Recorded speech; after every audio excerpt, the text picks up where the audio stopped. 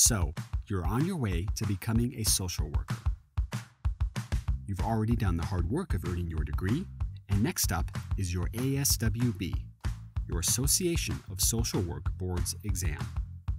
The ASWB are licensure exams that test a social worker's ability to practice ethically and safely, and are often the last step before you can practice at your desired level.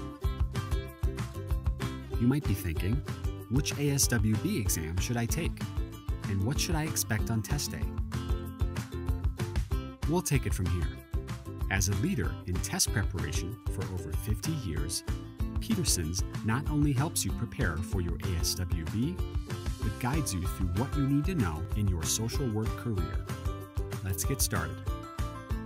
First off, the ASWB offers 4 different levels of examination: bachelor's, master's, advanced generalist, and clinical.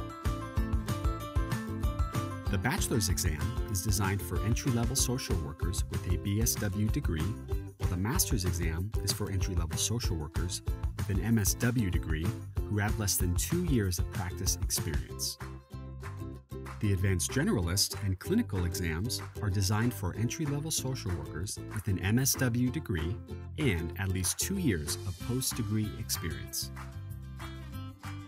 When registering to sit for your exam, make sure you choose the appropriate one to avoid additional testing and registration fees.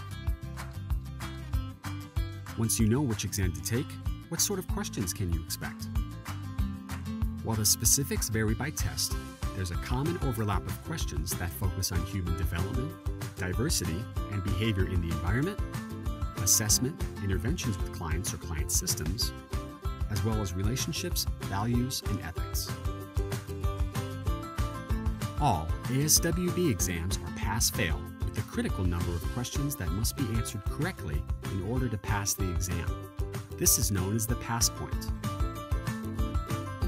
While the pass point varies depending on the level of the exam, the pass points generally range from 90 to 107 correct answers out of the 150 scored questions. You'll have 4 hours to complete your exam, which is taken electronically. Just because you already have a social work degree doesn't mean you shouldn't prepare for your ASWB. Here's how you do it. It's all about practice. Peterson's offers multiple practice tests, which help identify your strengths and weaknesses as you prepare for your ASWB. By analyzing your practice test results, you can focus your study time on areas in need of improvement. Approach test day with a plan of attack. This starts with not only setting aside the time to prepare, but using that time to your advantage. Study on the go, whenever you have a few minutes and wherever you happen to be, with Peterson's mobile-first design.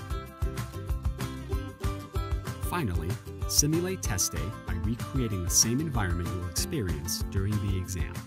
Eliminate distractions and only allow yourself the resources you'll have available when you sit for the exam.